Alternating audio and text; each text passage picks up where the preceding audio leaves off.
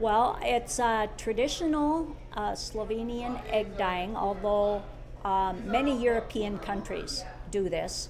And it is using all natural ingredients, onions, yellow onion skins. I learned this on a trip I took to Slovenia in 2005.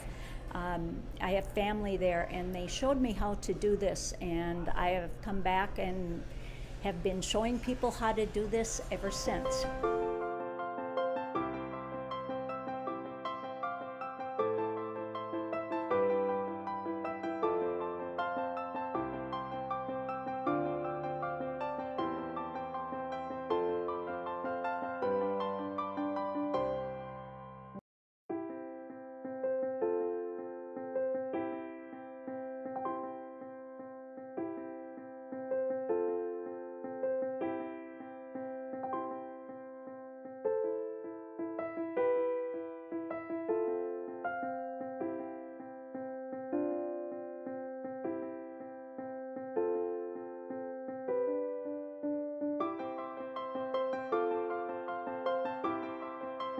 This is a brand new experience for me. I've never used onion skins for dyeing anything.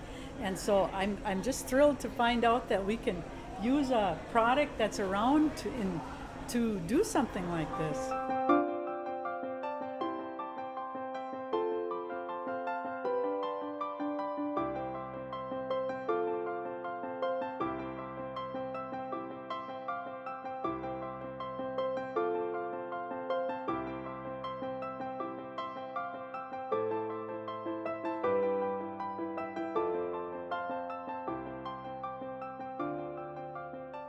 It's a tradition that can stay alive with people who have Eastern European heritage.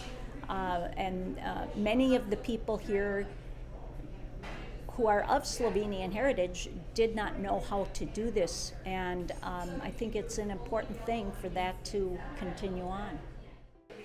I think it's important to carry on any tradition from other places, always, because otherwise they get lost.